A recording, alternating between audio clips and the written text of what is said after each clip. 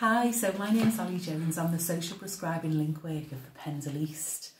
I'm employed by CVS, Burnley, Pendle, Rossendale CVS, and I work closely with the neighbourhood team for Pendle East Primary Care Network. We've done a lot of work over the last year with people who are struggling with COVID, and this particular client I just wanted to tell you about, she was referred in by a Pendle Council by the emergency programme. When I first went to see her, she was mainly struggling with her medication.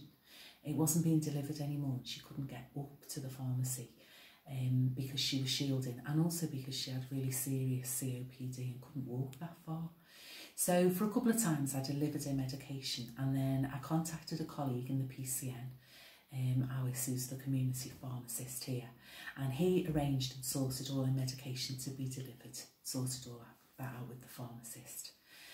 Pretty quickly after doing that initial assessment, I realised that she was not really getting any extra benefits. It seemed to me that she would be entitled to more, and she didn't know what to claim and didn't even know that she might be entitled to some more. So I made a referral into AIDS UK Lancs, who are also a partner within the neighbourhood team here. And Shahid Salim went out to see her and helped her run through all the things she might be entitled to. And she was actually entitled to attendance allowance. And so I saw her a couple more times and did some work around coaching about being afraid of going out, being afraid of COVID. So worked on her confidence. She made a bubble with her brother. And so they were able to keep in contact in a way that she hadn't really thought she could before. And she was really pleased with this.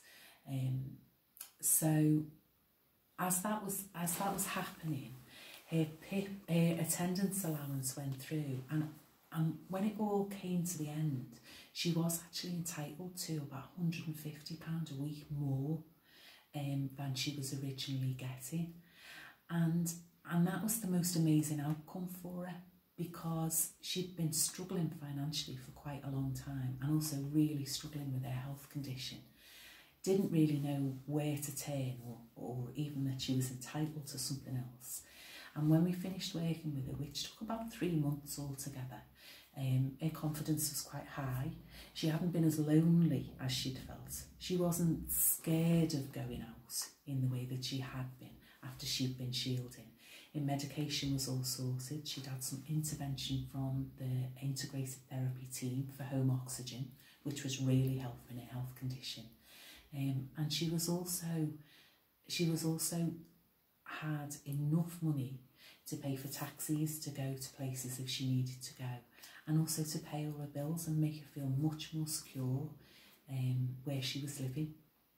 And she said to me at the end of the whole thing that she doesn't now know how she managed before, and felt that she wasn't managing before. And she said all of us were absolutely brilliant, and she couldn't have been more pleased with the outcome. She said it changed her life, and it also helped the life of her brother as well, because they were able to really support each other through COVID. Now, if she's got any problems going forward, she's got our number, she knows who to contact, and she said it's given her a feeling of real confidence and also safety and security. And so it was a great outcome, and it's about teamwork and all of us working together around that person. And so the voluntary services, the health services, the associated neighbourhood services all work together around that person, and she got a fantastic outcome that really improved her health and her well-being.